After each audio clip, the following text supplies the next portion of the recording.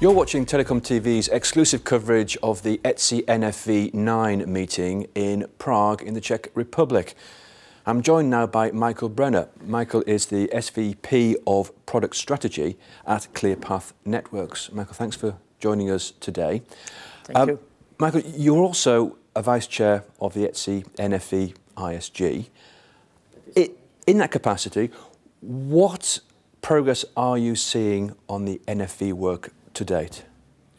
So I see that we are now in a transition phase from a phase in ETSI NFV phase 1, which lasted the last 2 years, where we are trying to get most companies and most interested parties in the industry on sort of the same page with respect to what network functional virtualization is. And I think phase 1 was a great success in that sense.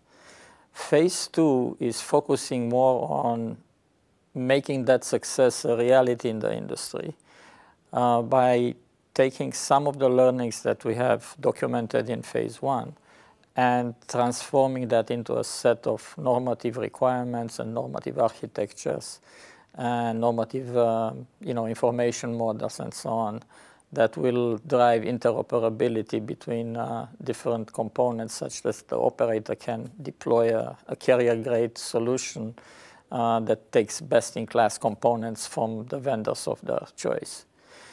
Some of the things that are slightly different in addition to that is also that there are other initiatives in the industry that have started partially because of the result of what NFV has done, and that is organization, for example, such as OpenNFV, which is an open source community which was also driven by operators. And they are trying to build a reference implementation that follows as much as possible requirements that we derive from ETSI NFV. The challenge, of course, is not only for the newly elected vice chairs as myself, but for the entire ETSI NFV organization is to write requirements that are understandable and relevant to co-developers, especially in the open source community, and find a way to collaborate with those open source communities so that we synergistically achieve our goals and in the process minimize duplication and waste of company resources. So one of the things that I plan to do as vice chair, although officially we have not signed roles and responsibilities, but one of the things that I am deeply interested in is to figure out how best to help this collaboration between ETSI NFV and OpenNFV. And this is work that's going to take some time and to actually implement this avoidance of duplication. Yes, this is going to probably work that is going to have to be piloted in different ways and see which ways works better than other, because there's many issues. Some of them are legal issues related to IPRs. Some others are barriers such as communications barriers because we use different terminology maybe, barriers that because we use different processes and methodology, and finally the typical barrier between people doing different things. People that write requirements and define architecture are of a different kind or a different world than people that write code, and they often have to sit down together and talk to each other rather than throwing over the fence documents at each other. So, as well as doing that, of course, you've got your day-to-day job at ClearPath Networks. How is ClearPath taking NFV and what is it specifically doing with it? So ClearPath is a relatively young and very dynamic company that has joined the NFV industry because they were actually into developing a cloud-based solution for a very long time. And when NFV emerged, they realized that they are right in the midst of that. We have a a very interesting platform that is very well suited for virtual CPE type of use cases. The intent is to take that platform and expand it as much as possible to cover all the virtual CPE use cases, and then other use cases as well, such as a virtual home environment. And the sky is the limit. So now that I'm in charge of product strategy there, we'll see where we go with that. But we have some very interesting assets, technology assets, that make possible this platform to be actually much more valuable than just for virtual CPE.